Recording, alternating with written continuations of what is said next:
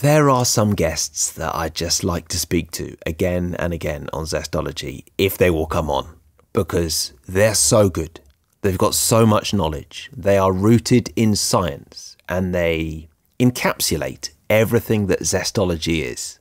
And Dr. Dale Bredesen is one of them. Hi, I'm Tony. I'm an author, presenter at Sky Sports, and years ago I went to the jungle and got ill. Very ill. So this is my podcast adventure to find more energy. It's packed with biohacking, science, health tech, supplements, and some of the most well-known experts on the planet. This is something I spent 4 months of my life doing with electrodes glued to my head so that you can do a lifetime worth of meditation. Decide what you don't give a fuck about, which is something you don't care about. Some of it gets quite out there. I had some stem cells sent up to my house that I had stored, and then I injected myself with mannitol. And we even hack hangovers. Alcohol is poisonous. So is water and oxygen in the wrong dosage. So that's my podcast, Zestology. Live life with energy, vitality, and motivation. Hello again. Yes, one of my favourite Zestology guests is back. Neurologist Dr. Dale Bredesen, MD. Is author of the New York Times best-selling book, The End of Alzheimer's. And I have told you this before, but I'm going to tell you again.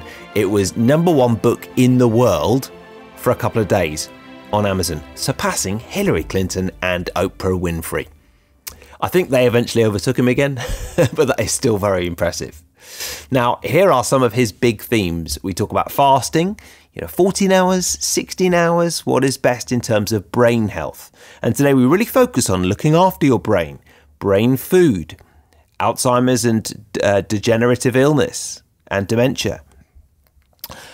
We talk about coffee, saturated fats, good fats in general, omega-3s, what supplements are good, Resveratrol, heart rate variability, oxygen saturation. These are all some of Dr. Dale's favourite themes. But one of the reasons I wanted to get him on today is that there's been some controversy in his world. You may have read some stories around Alzheimer's research recently, which has been discredited.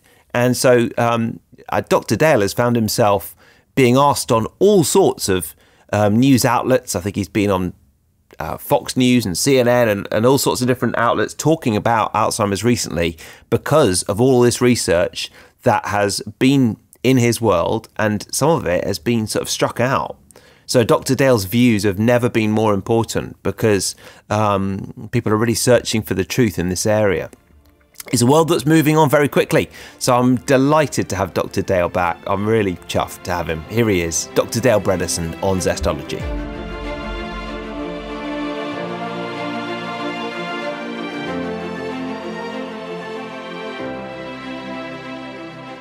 Dale, we're on. How are you? I'm doing great, and it's a great time to talk to you, Tony. There is so much going on in the world. Of course, as I mentioned earlier, our sympathies go out to the royal family and everyone in the UK with the passing of Queen Elizabeth II. Yeah, so, absolutely. Yeah, thank you for that. Yeah, we're recording this. This will go out in a few weeks' time, but we're recording this just after she's died. And a lot's been going on with you, hasn't it? I know you've recorded some big interviews over the last couple of days, and you've had a big trial come out as well.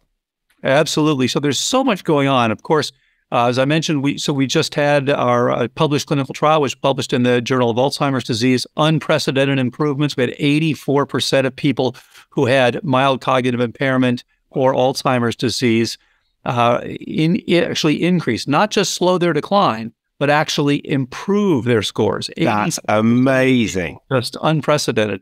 Wow. We're now moving on to a larger randomized controlled trial. So we're very excited about that. We have 6 sites and 6 just absolutely outstanding precision medicine physicians who are going to be working on this. And so we're really hoping to show that exactly what we've been seeing in the earlier anecdotal reports and then in the more recent report from the proof of concept trial, that we'll see this now with a randomized controlled trial with a larger group. So very excited about that. And of course, everyone has been hearing about the fraud, potential fraud. And of course, Professor Schrag from Vanderbilt spent about 6 months going through all the data, initially because of a drug, simufilm, that is now going to be in trial. And there was a question about the background research But what was interesting is as he went through this, he thought, well, wait a minute, what was this research based on? So he then went back to a highly influential paper from about 15 years ago that came out of University of Minnesota and said, wait a minute, this does not look correct either. And so he came back saying that there are red flags in both of these areas. The Department of Justice is now opened a probe onto the company that is producing Simufil, and this is Cassava Sciences. And on the other one now, there's been retractions. There are more stuff going on. The question is if first of all, is it actually accurate or not? Is this the postdoctoral fellow? Is this the lead? I have to say, the laboratory lead is someone I've known for 40 years, and she's absolutely brilliant. I really think this has nothing to do with any issues with her. She's always done and published very solid research, beautiful research, actually. So I think it's unlikely, but time will tell. There's going to be more. Her argument is that she stands by the research and she feels that this will ultimately be upheld, and that may well be true. The point here of the research was that a specific form of amyloid beta, which is called A beta star 56, which is a 12-mer, a duodecamer, is actually the cause of Alzheimer's. Now, it depends on how you look at this disease. My own sense has always been this is not just an amyloid disease. The amyloid, it's become very clear, is a response to numerous insults. And we've always known, yes, trimers have their own toxicity. Multimers have their own toxicity. So the idea that a 12-mer would have some toxicity doesn't surprise me that much. But this stuff is toxic not only to your brain, synapses, but it is also toxic to microbes. So you are literally making an antimicrobial peptide in multiple different forms. And of course, you find that in the brains of patients with Alzheimer's disease. And you find that surrounding different microbes, whether it's to P. gingivalis, which is from the oral microbiome, to herpes simplex, to candida, to other fungi, all sorts of things can be attacked by the amyloid beta. So, again, I don't find the finding that strange. So lots of stuff going on. I did a podcast with Megyn Kelly just recently on, and is this really fraud or not? So there's a tremendous amount going on. We're getting to the point where we can pretty much say, strange as this may sound, Alzheimer's is becoming optional. If everybody were to get on appropriate prevention or early reversal, we could make Alzheimer's very rare. Wow. And I mean, that is unbelievably compelling and unbelievably good news. And when I cast my mind, we've spoken a few times, haven't we? And I think the first time was probably about 5 years ago. And actually, your work has had a big impact on me and my lifestyle. And I'll talk to you more about that later. But, and thank you, because it's amazing. But I just wonder, has it moved as quickly as you hoped and imagined 5 years ago? So what's really interesting? The answer, of course, is yes and no. What's moved quickly is that people are doing the same sorts of things. What we basically said was, this is a network insufficiency. Quit going after it with a prescription pad and one medicine and when blindly treating it. It makes no sense. It's biologically naive. This is a network, a plasticity network. Look at all the players, get larger data sets, and then you can attack this network at all the different places to make the network function normally. And that's what's worked. It's worked in repeated papers. The great part is Dr. Heather Sanderson publishing a paper showing the same thing as our findings. She did her own trial, got the same results. Dr. Sharon Hausman-Cohen did her own work on it, got the same results. So from multiple sites, people are now embracing this. Heather has actually set up the first assisted living facility in the world, as far as I know, that uses our protocol. And she's got people, nobody in the assisted living facility is getting worse. Some of them are getting amazing. I mean, when do everyone there is on it? So they've all got like great diet, and they've all got blue blocking glasses in the evening and cold water showers. And looking at which ones have toxins that they need to detox, and which ones have pathogens they need. So she's going after these things in a very orderly and scientific way. Now, the no side of the answer to your question is that I really thought that as we started publishing these data, that universities and that the, quote, experts in the field, we get it. Let's at least look into this because it's giving better the results than we have published with single drugs. But the answer has been dig in your heels and deny everything. Like, no, we're getting lots of money from drug companies to test these drugs. We have a guy I just heard today, a guy who's getting who's on a drug from a university, and the university is getting millions to push this drug. And so what are they doing? The drug has already been shown. It's already failed, but they just continue to give it to him because as long as they give it to him, they make money. So it's a really sad state of affairs, and really medicine needs an overhaul. And I've been likening this to the Titanic hitting the iceberg. We've got the Titanic of standard of care medicine, and we're all watching it go down because it's crashed into the iceberg of chronic illness. And that has been the problem. Alzheimer's, ALS, Parkinson's, Lewy body, frontotemporal dementia, just go on and on, schizophrenia, cardiovascular disease, all these things where this writing of a single prescription is now outdated. Yeah. Yeah. And that's sort of what I thought you'd say, actually. I mean, it does seem to me that when I thought 5 years ago, I thought, wow, this is it. And your book got to #1 on all of Amazon for 3 days. And it just felt like this is it, and here we are 5 years later. And I feel like, I'm always interested in real world applications of the work that you do and the work that sort of comes up on Zestology all the time.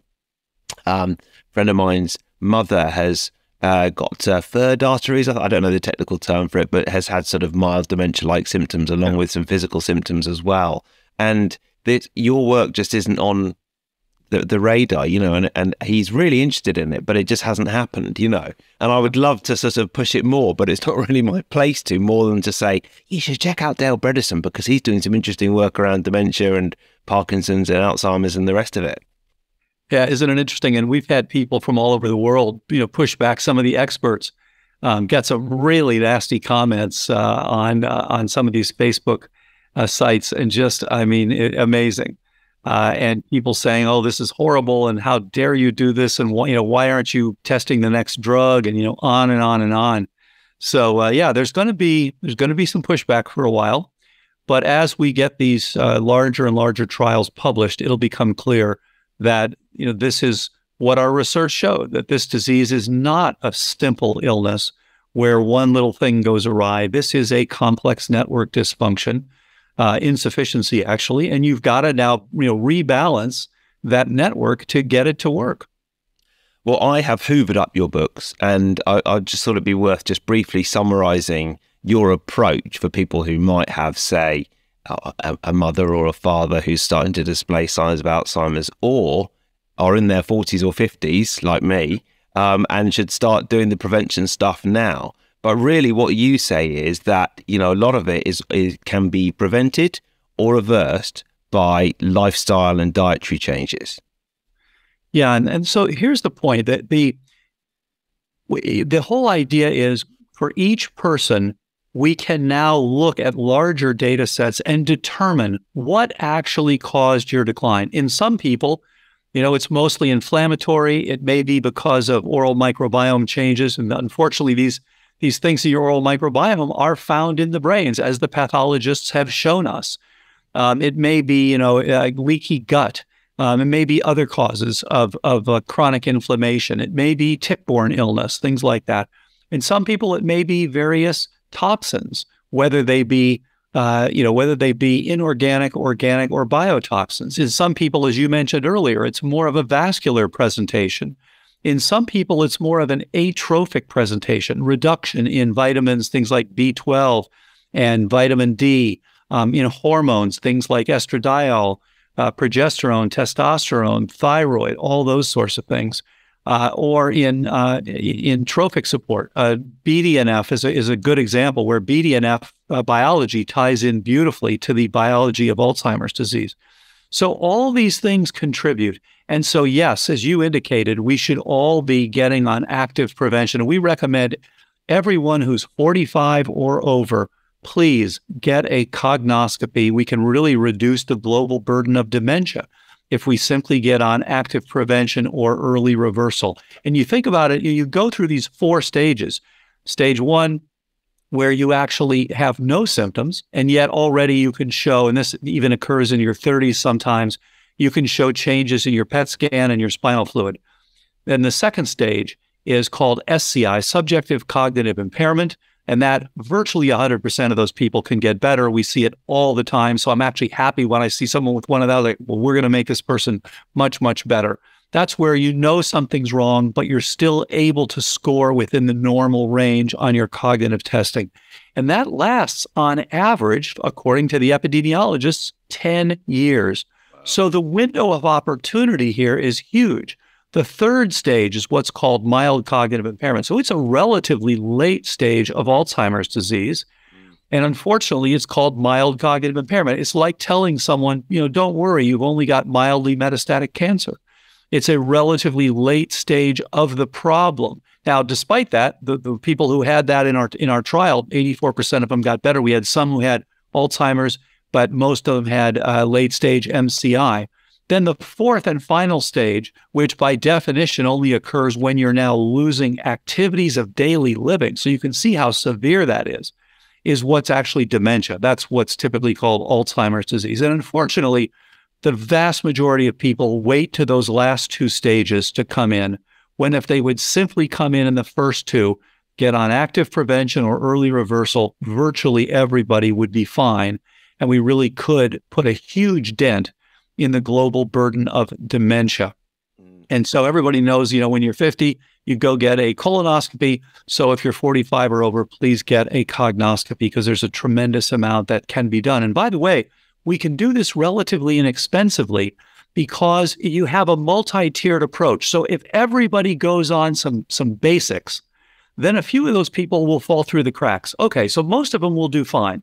But some of them, as you mentioned, lifestyle, getting on appropriate diet, exercise, sleep, stress, what we call the basic 7: diet, exercise, sleep, stress, brain training, detox, and some targeted supplements.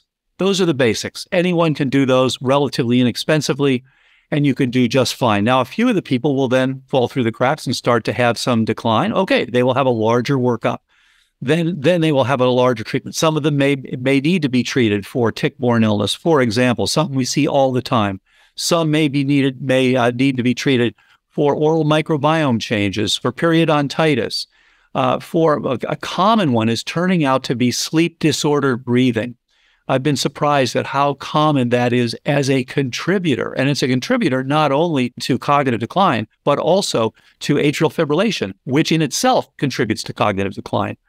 And by the way, another one comes up that's really surprising contributor to atrial fibrillation is GERD. So esophageal reflux. In one study, simply treating people with atrial fibrillation for esophageal reflux, 28% of the people resolve their atrial fibrillation.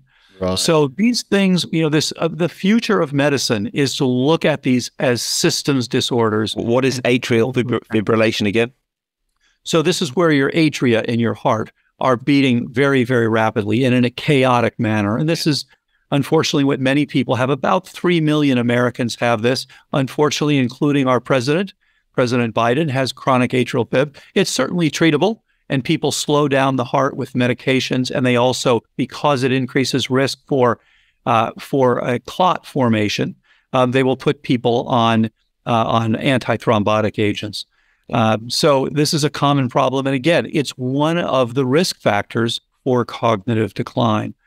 So again, so much that we can all be doing to reduce our risk dramatically for cognitive decline. Yeah. Just interrupting this podcast for one moment to let you know there is a Black Friday special offer happening for Bioptimizers. And listen, if you want to dramatically improve the quality of your sleep, if you'd like to be bulletproof to stress, and if you sort of get irritable and anxious a little bit, magnesium is the way to go. And Magnesium Breakthrough, as so many listeners now know, is the #1 magnesium product to take for this. But bit different in November because they've gone for their Black Friday special. It's their offer of the year. I've got a different address for you today, but you can get 25% off. So if you've sat on the fence this might be the time to get involved. It's the best time. You can sort of stock up on the products you love, but you can also try new ones at the same time. Bioptimizers.com/Zestology. Easy to remember, bioptimizers.com/Zestology. Enter the usual code, Zestology10. So that's Zestology10, and you will actually get 25% off any order at all. This is going from the 21st to the 29th of November. Okay? You will get all of Bioptimizer's best-in-class products with 25% off. That's going from the 21st to the 29th. And you can go to bioptimizers.com/Zestology, enter the code Zestology10 to get 25% off any order. It's an exclusive Black Friday Zestology offer.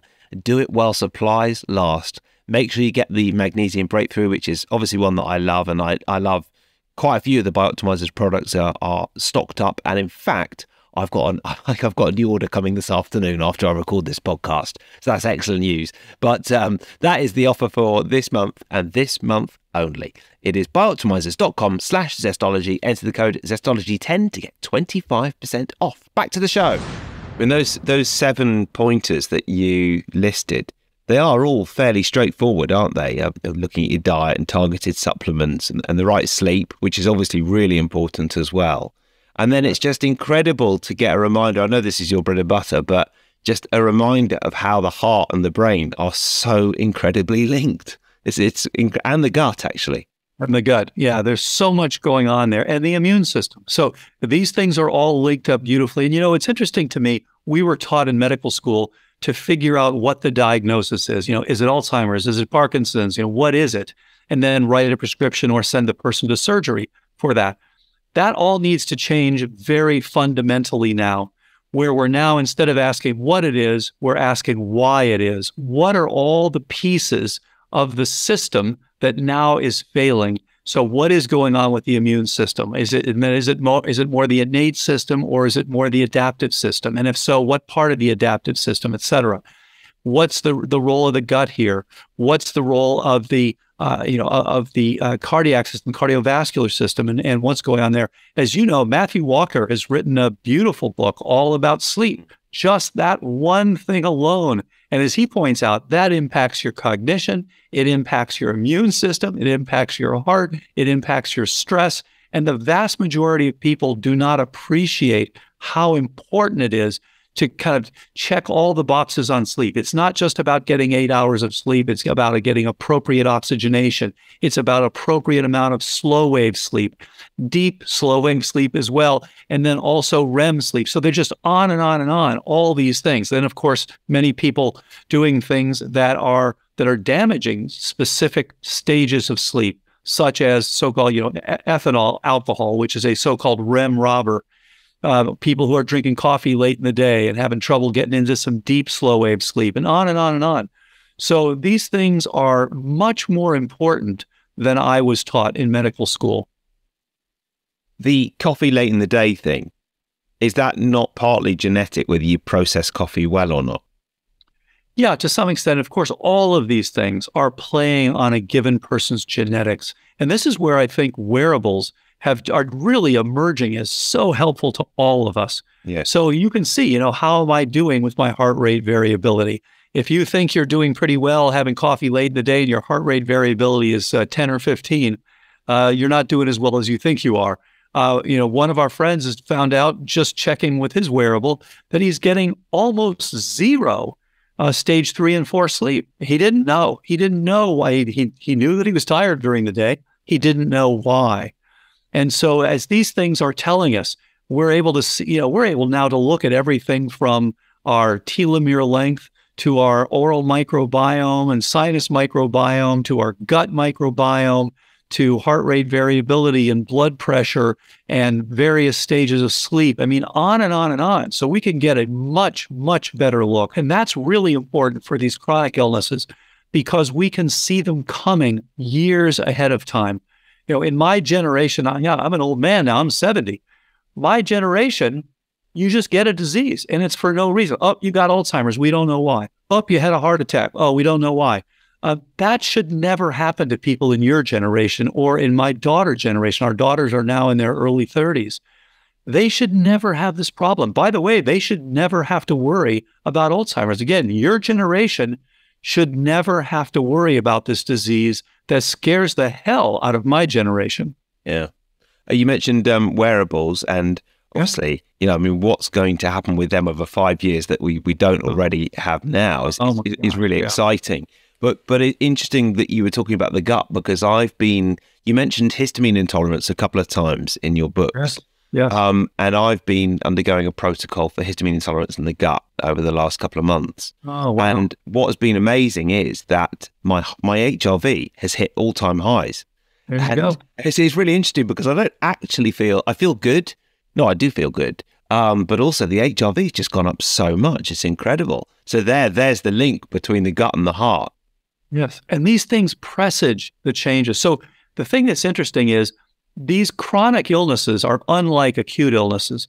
Chronic illnesses are a late stage of the underlying process. By the time you get a diagnosis of Alzheimer's, you've had the underlying pathophysiology for about 20 years on average. That's well documented with serial spinal fluid analysis and serial PET scans. So this is where, as you said, you don't even notice that much of a difference, but you're feeling a little better. Yes. And your heart rate variability is showing it before you ever crash. Yeah. And I should mention along these lines, we've seen several people recently, and so I've just been talking to some of my colleagues about this, something that I'm starting to call camelback syndrome. These are young people in their teens, 20s, and early 30s who literally have one minor problem. One of them was she fell off a skateboard, didn't hurt herself that badly. One of them, got a mild case of COVID. One of them, had some extra stress, and everything falls apart. They can't get out of bed.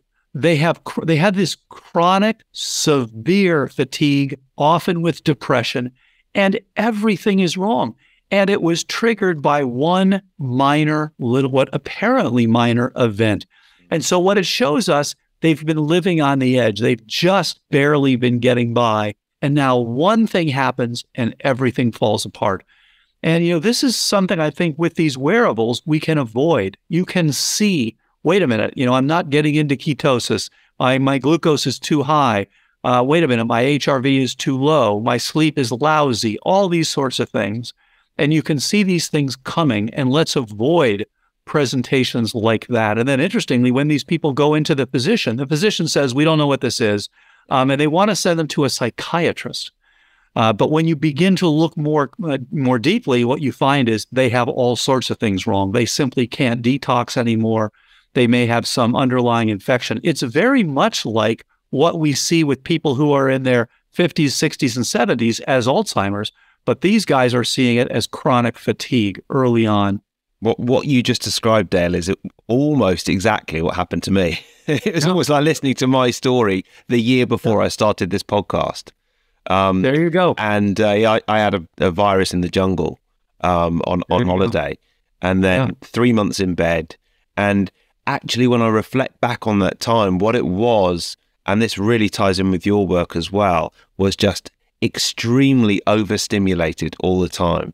Not enough downtime, not enough nature, not enough sleep, not enough good food, not enough relaxing, way too much alcohol, partying, and just overstimulation, working too hard, spending too much time online, and just constantly on a sort of sympathetic nervous system roller coaster.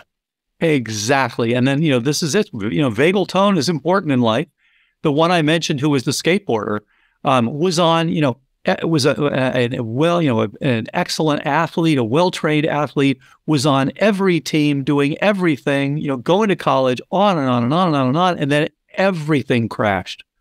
And, this is, I actually think this is a not well enough described condition that is relatively common in young people. I do think it's getting a lot worse, actually.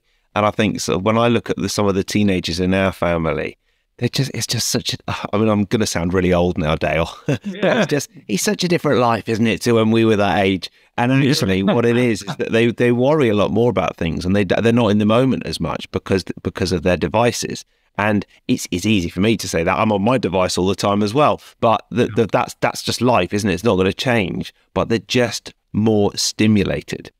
And they are also bombarded from every angle, and there's so much FOMO out there, fear of missing out, all this stuff. And then people every 5 seconds, someone is texting them, someone is, Instagramming, Snapchatting, what have you. It's just a connected world. And I do think it is a more toxic world than it was 50 years ago.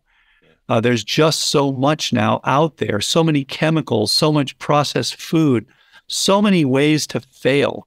And so I do think that medicine as a whole needs a reconsideration.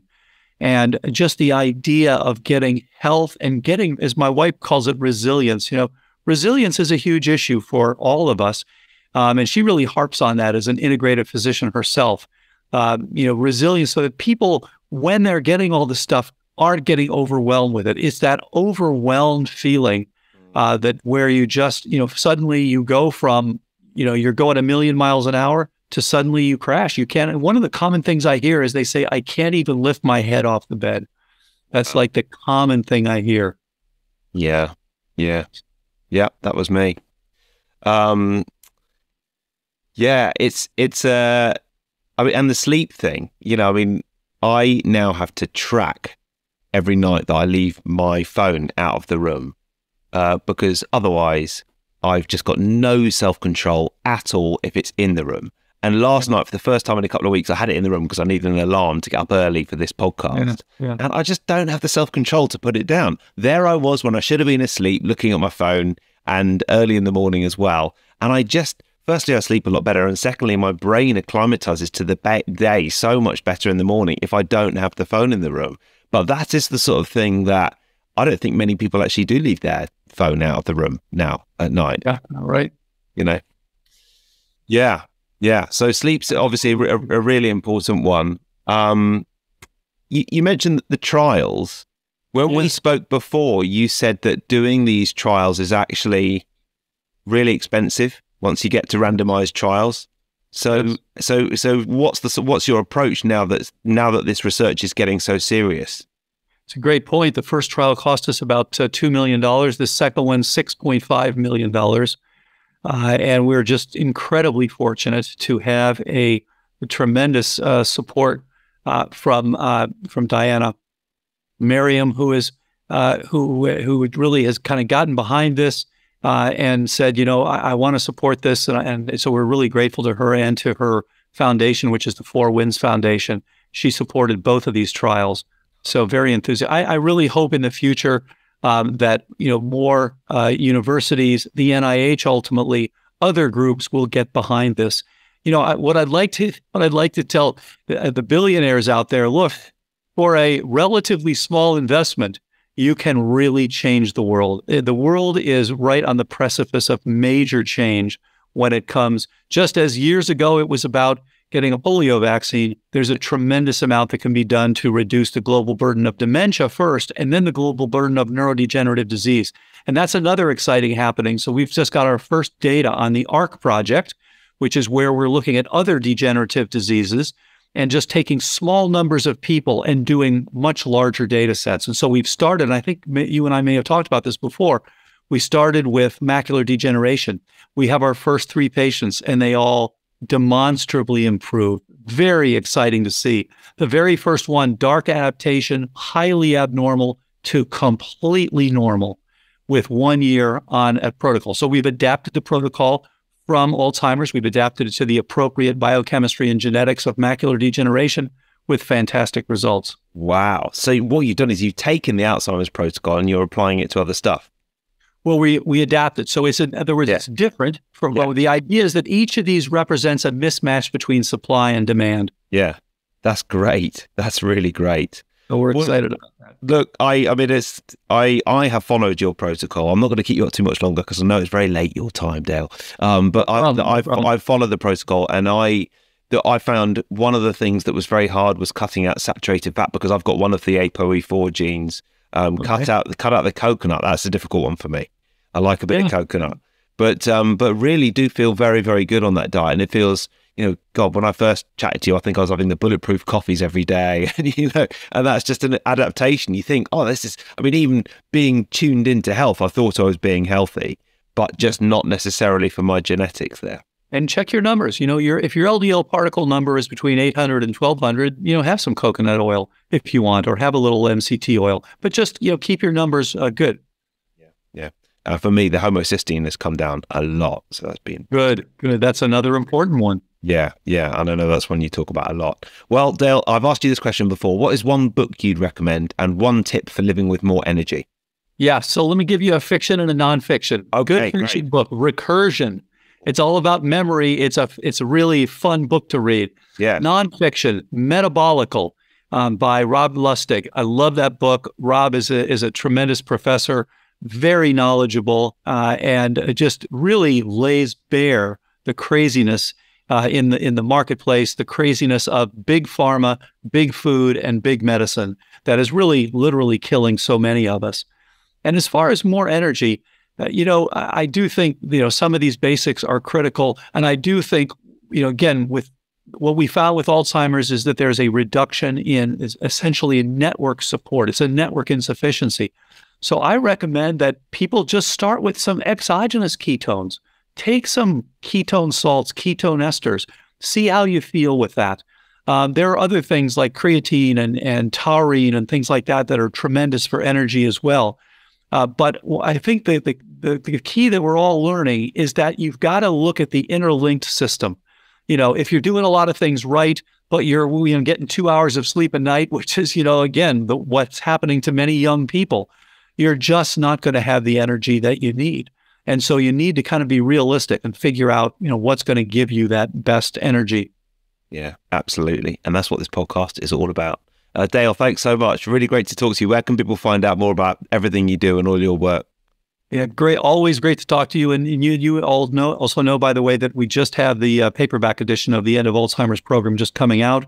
So you can get more information at drbredesen.com, at apollohealthco.com, or at Facebook, Dr. Dale Bredesen. Good. I read the End of Alzheimer's program on Kindle. And very, very much enjoyed it. And I go back and consult it. It's one of those books that I go back and check every once in a while. What does Dale think about this? That's what I do. As long as it's getting better, that's the key. Oh, yeah, absolutely. Yeah. Dale, good to talk to you. It's late. It's time for your bedtime. We know how important sleep is. Yes. Thanks again. Thank you.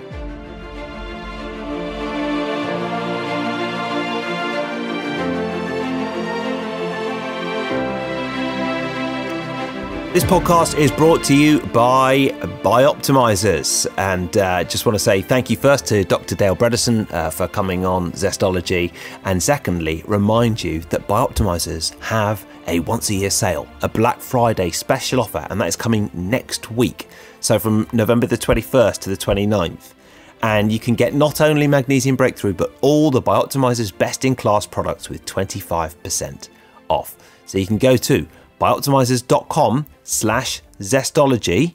It's a different address to normal. bioptimizers.com/Zestology. Enter the code Zestology10 to get 25% off any order.